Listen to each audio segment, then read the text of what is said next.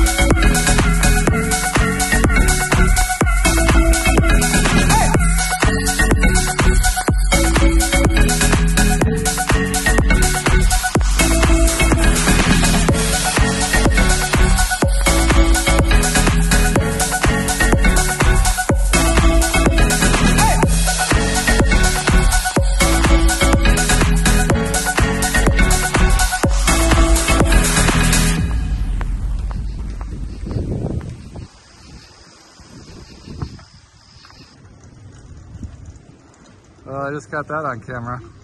Hi everyone, I'm heading out to the field to check on things.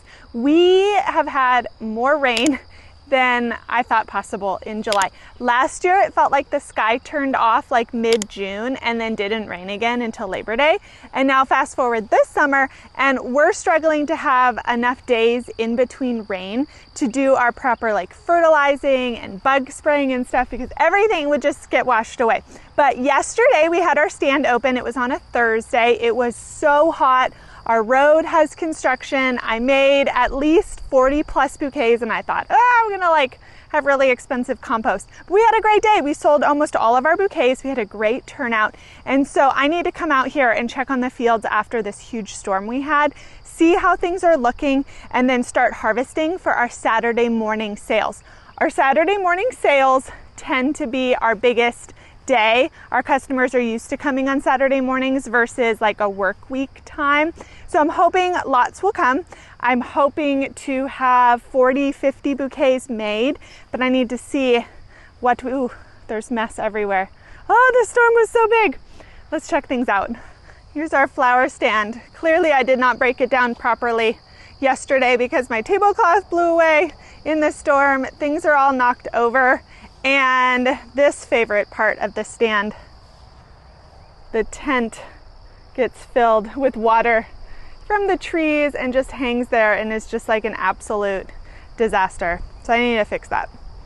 Got myself nice and soaked in doing that, but I needed to drain the water because we have our payment console right there and we have a wrap on it, but it shouldn't get soaked in stuff.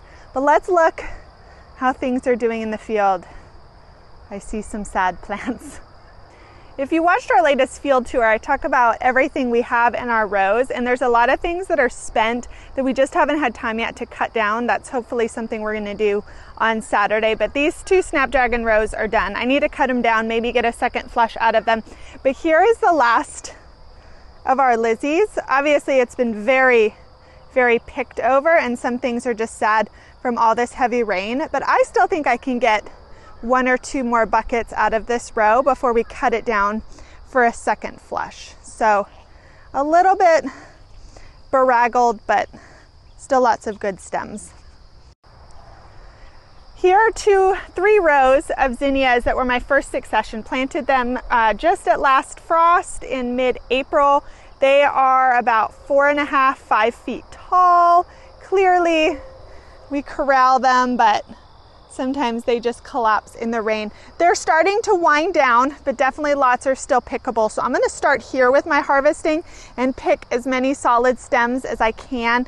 Probably Saturday I'll go through and do proper deadheading because I don't want them going to seed. I want them still producing for me, even though I have a fresh field.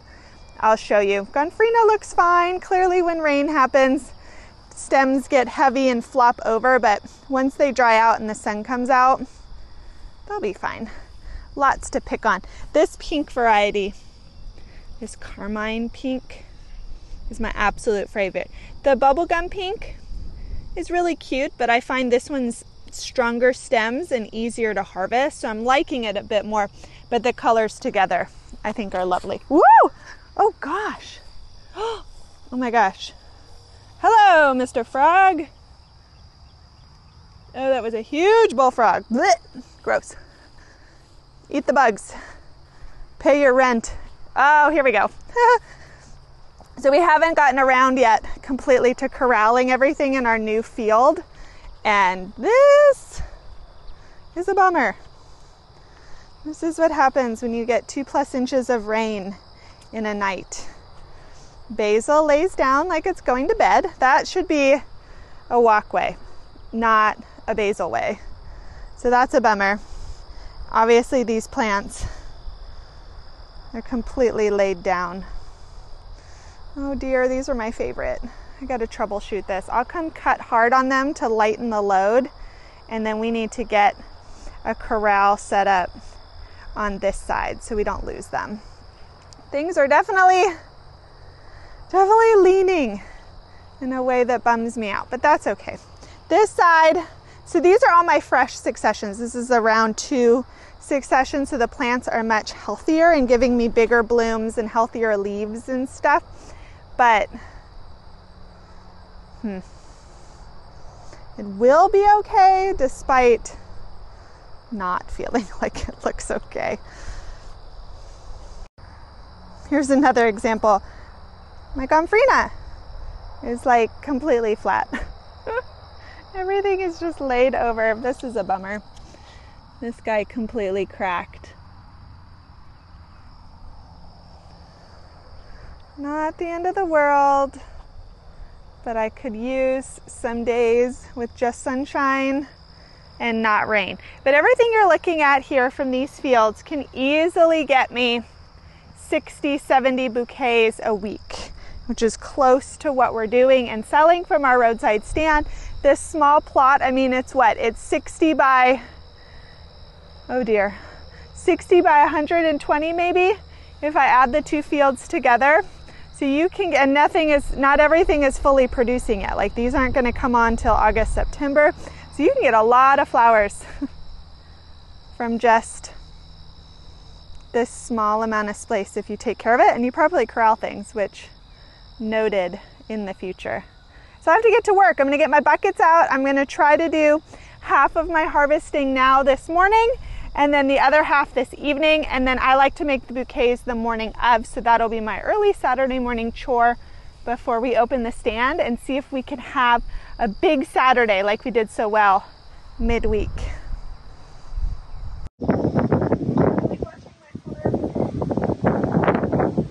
What don't you like?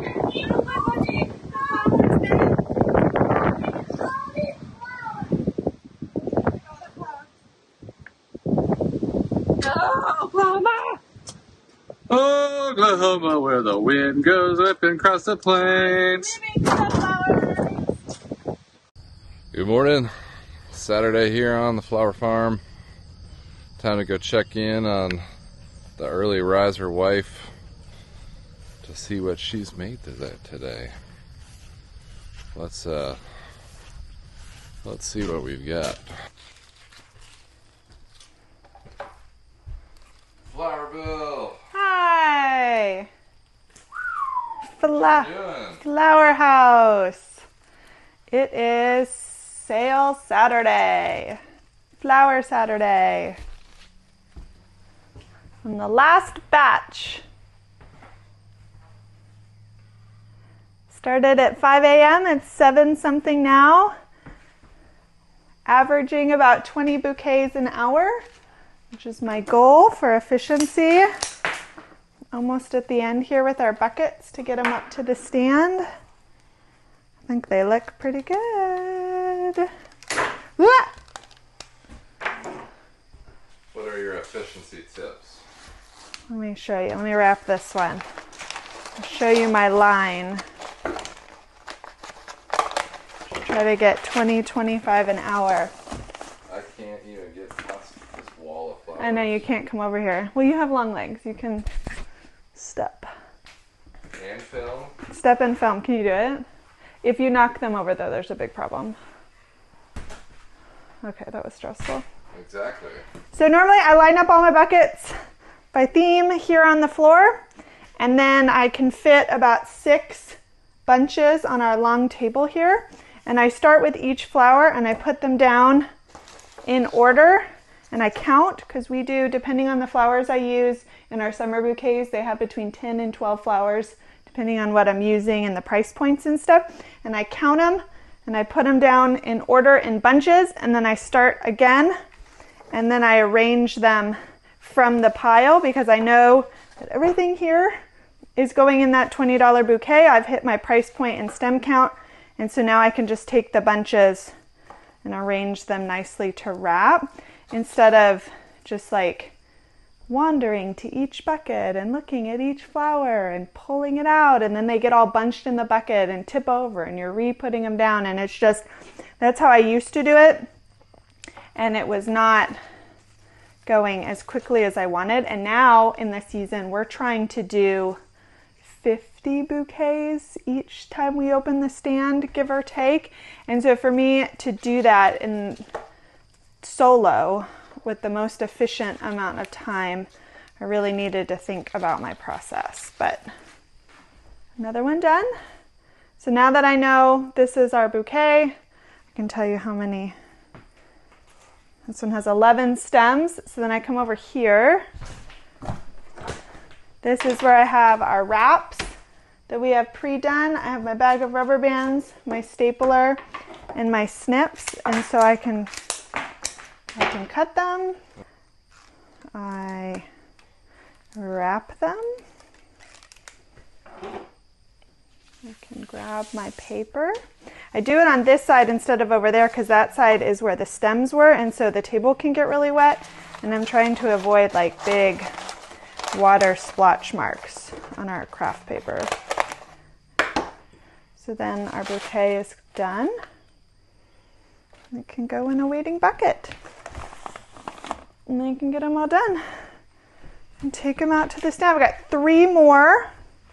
I'll have to do a final count, but with 3 more, I'm probably gonna be in the 50s with the amount made. And these were a custom order pickup that asked for particular colors. They wanted a lemonade stand theme. So white, yellow, and green. I think it's really pretty. I don't normally do color themes with our bouquets, just a mix of colors, but these are super fun. So that was fun to make.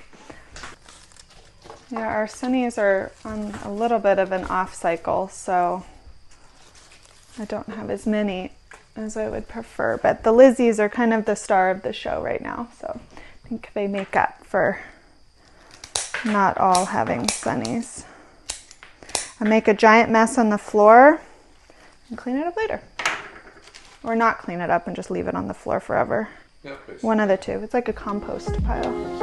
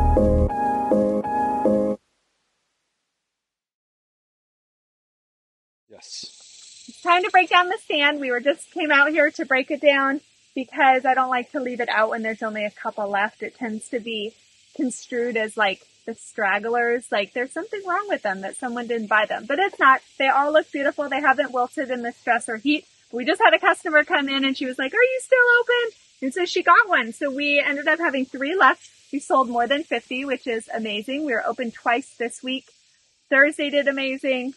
Saturday did even better. Our customers are kind of used to coming on Saturday. And I think it's a successful flower stand Saturday again. So it's time to break down. I will probably give these away to neighbors, or maybe I don't have any flowers in the house right now, so maybe I'll open them up and arrange them myself, get to enjoy them.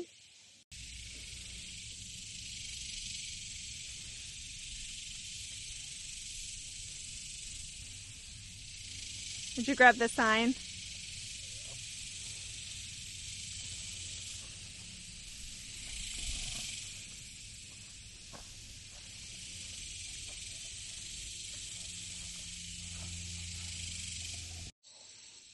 Just kidding. We were shutting down the stand. We just filmed that little bit you just saw. And 2 ladies came like blazing in to our drive-thru. Do you have any more left? One lady bought 1. The other lady was like, "I'll take the rest." So she bought 3. We have no flowers now. So we can officially say like 100% sellout, which is so awesome. Makes me really happy. Our summer bouquets right now, in them, you saw, are primarily sunflowers, lisianthus, zinnias, some marigolds, lots of basil as our filler, and a little bit of gomphrena, but I hate harvesting it, so really I'm just growing it for color from the road. But now that we're sold out and we're all empty, we'll get our keys and stuff, and we take cash and we take card. I would say our people, depending on the day, it's like 60-40 in either direction, and sometimes it switches, and I can't quite tell, like, why is it a more cash day or not? But for cards, we don't do Venmo, PayPal. Our customers aren't really that into it. I don't like all the fee structure and stuff. So we had an old iPad, and we take Square payment from our iPad kiosk, and the iPad is docked and bolted in, and it syncs to the Wi-Fi in the house because we're not too far. And it's just a touch screen that they follow, and they can tap, chip, swipe. Super easy prompts that they follow through and check out, and it is a really fast. They're going to think that's my finger. It's like the largest female finger ever. No, like you gotta show, like they were collecting emails too. Oh, yeah. Sorry. Continue. How many you want? Yes. Then you can add your email, which is really nice. Can't do that with other payment stuff. But this allows for a super fast checkout too for people to go through. And it just dumps into our Square account, makes accounting easy, keeping track of everything. But our last couple flower stand videos that we did where we were selling out, things were going great. The flower stand used to be at the front of our driveway, which wasn't that big of a deal, but as we started to get more popular, I started to sell like 40, 50 bouquets a day. It was a lot of car traffic. We're on a kind of a busy country road here, and a lot of cars, just for safety and comfortability, we're having to do laps around our driveway, which is not the end of the world, but we have 4 kids, and I'm not a helicopter parent, and I just want them to be like, go ride your bikes, go play, get out of the house. And so with like strange cars driving and little ones like careening about on bikes, we were like, eh. Plus, everyone can see the flower farm from the road. There's high interest in what do you have going on. And so we thought, well, how can we get people away from our private drive and closer to the flowers? And so we decided we would put through a little like drive-through. So if you look here, this is the entrance. So it has our beautiful sign my mom painted for us. We open that gate, and then they swoop through here. They can see all the flowers behind the gate. Lots of people take selfies and pictures, and then they exit out the other direction. And that has allowed for super easy-ish control of traffic, flow of traffic. People are taking a lot of selfies with like holding up their bouquet with the fields in the background, and it's become an experience. So it's not the disconnected, like pick up a bouquet in the produce section of a grocery store. It's like on Saturday morning, I've got my coffee, I got the kids in the car, I'm coming to get myself flowers. It's beautiful. I can see what's blooming. I can take a picture, send it to my friends, that sort of thing. And it's an incentive for people to come to us instead of like a farmer's market style. So I mentioned we lived on a kind of busy country road. We live right off of famous Route 66. And on the other end of our road is just another much smaller highway. So we're kind of like sandwiched between the two, and our road connects them. And so a lot of people that are like cutting across pick our road instead of some of the other ones that go, because you have to make more turns and whatnot. So this is actually fairly busy. So we get a lot of traffic, eyes on traffic of people like, what's that? What's that? We have had a lot of customers who are like, I've been watching you build this. I've been seeing this color. I wanted to see. We have husbands, a lot of work trucks and working guys during the day will drive by. And then I know they're telling their wives. Some of them often stop in and buy flowers like on their way home, that sort of thing. So it's great frontage advertisement. But another thing that's awesome about having the stand here right next to the field is Eric and I were working in the field together this morning. The whole time the stand was open, so we weren't sitting at a farmer's market for 4 hours. We were actually being productive, which is another perk of the flower stand. We were just right out here. We were cutting down all of our old sunflowers. But people see us and they want to chat. They want to talk. And it's personality dependent. If you're kind of the person that wants to like hide in your flower field and just produce the bouquets and like front of shop, back of shop, you might not like this element, but I'm a people person. I'll talk to a rock. And so I like getting to interact with the customers. I think they like talking to me. Often they'll ask like, what is this flower? What do you have that growing? And I get to chat with them. And so I think there's that like relational proximity that hopefully builds loyalty and love of our farm and our story and what we're growing. And it's not, again, a disconnected shopping experience like a grocery store, but not only can they see where their flowers are coming from in the field, but they get to meet me, they get to see Eric, they see our kids running around. They're like, these are the people that are growing these beautiful flowers. And I love them. I love their story. I love supporting them. And hopefully that translates to multiple purchases and years of support in the future. So again, we love having the farm up here. It does mean we have to work a bit harder on presentation. You know, we do have to think about like, hey, we left that out. We need to go clean that up. We need to pick up that tool. Sometimes we forget, but it does require a little more of a polished presentation, but it's kind of my husband and I's personality. And I think it also is a good incentive to keep things really sharp and looking nice, because you have that accountability of things can't look like a disaster. So it's a good kick in the pants sometimes to get projects done that you've been ignoring. You should. It looks beautiful. So when we first opened the stand, it was sometime in June. It was like pandemonium chaos. Our neighbors were joking and texting us being like, do we need to come down and do traffic control? At one point, I think we counted like 5 or 6 cars in the drive-thru and 3 or 4 people lined up on the road. And even some women that had their husbands drive them were jumping out of the car, walking in while he went through the car line so they can get flowers. So it was a little bit of like, oh my gosh, this is working and people love it. But it's more of a stressful environment for our customers. And around the same time, we really started hitting big success. The field started producing more. So instead of having like 30 bouquets out, I was able to put out 50 or more. And that has spread out the frenzy a bit, and people aren't as panicked of like, I have to get here right at 9. People were showing up at, I think 8:25 was our earliest when we open at 9 a.m.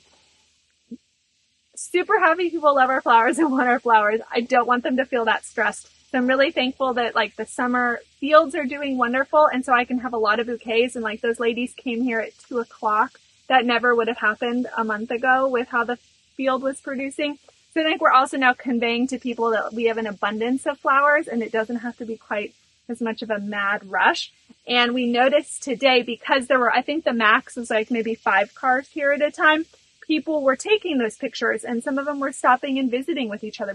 People are less frantic and thinking we're going to sell out immediately. And so it's making the experience a little bit calmer. And I know next year we'll have even more flowers and we'll be able to do that in the spring as well. So I told you all about our road. It's under construction right now because they're repaving it. It's our turn to be repaved. So they've just been making a huge chompy asphalt mess. It's now gravel and dust. So people are just like flying at max speed with dust everywhere, which I don't love. But probably in the next month, they'll resurface it. The downside of not having a bunch of cracks and potholes is all of the bros are going to go like Mach 5. Oh, it's not just bros. Is it like crazy women? Yeah. Really? Yeah. All right. Well, not looking forward to that, but that's just, I would rather, though, live on a little bit busier road to get all of the traffic and ease of purchasing that we get than to live like a mile down a driveway that people don't know we exist or what's going on. I just don't think you're going to get roadside traffic if you're that disconnected from the location of your farm, or people have to travel pretty far into what they feel like is private property or deep country. It's a barrier of purchasing, but people are very used to 450 road. They've been seeing the flowers and they know they can visualize, like they're driving up the road and they're like, this is obviously a flower farm. This is where I'm going. It's not the awkward, like, do I turn here into your personal driveway? You know, that sort of thing. So our setup, I think, is. Although some people, they don't got any problem going in your driveway. Okay, well, some people have boundary problems. Some people like to get out and Just walk around my walk house. around. And Walk around my house. maybe let themselves into the gardens. Please don't do that. So we're pretty friendly, and I appreciate that everyone usually is saying like, oh, my grandma used to do, Yeah. she used to do all that growing, and so this is so cool what you're doing here. Because you're on a slope and you're the tallest I look human like- ever. It's like, Yeah, I should come on this side. you're like Goliath. There we go. This is more of our normal. More than normal. You were like the Nephilim there for a second. Ooh, Nephilim reference. We're very excited about all this. We're back inside. Our flower cottage is air conditioned, which is nice. But after playing with all the beautiful flowers, selling all the beautiful flowers, now we have the unglamorous task of cleaning up all of the carnage. Sweeping, dirt, washing, stems, all the not pretty side of flower farming. But it's been a great week. I live in a very big town, so people are like, hey, Bill, hey, Nancy. And like, Oh, we got the talking. accents now. Did I do an accent? I Yeah. didn't mean Hey, Bill! Yes, but we're in Oklahoma getting some flowers. Oh boy, let's go in the B-roll at the end. Is that what Oklahoma people talk like? I don't know. This is my, like, cowboy look. Is that what they do? We love Oklahoma. Don't think I hate Oklahoma. What? It's only going to be a couple 20s probably. Because you already collected?